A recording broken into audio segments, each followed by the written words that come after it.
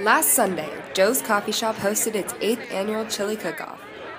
14 teams gathered to prove whose peppers packed the best punch. Every team had their own secret that set their chili apart. Sorry. Chuck roast and some spices, special love all morning long. We're not a restaurant, we're just a bunch of buddies. We actually went to UT.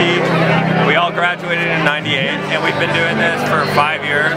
We buy all of our beef from Salt and Thyme, so it's locally raised and organic and farm raised, all that good stuff. We make our own Fritos, we fry them ourselves. Well, we have something a little bit different than everybody else today. We're not going with the beef route. We're taking a chance with venison, and it's still local. Venison's a big deal here in the state of Texas, especially when you shoot it yourself 2 days ago. Despite each team's differences, it was difficult to choose a favorite. Every year I can walk around and taste them all and I go, okay, one of these is going to win. And I'm usually, and everybody is. Yeah. Some will be burned, whatever. I just like really good. But in the end, Bubblin' Red was the crowd favorite, and Buckeye on the Bayou won the judges' top pick.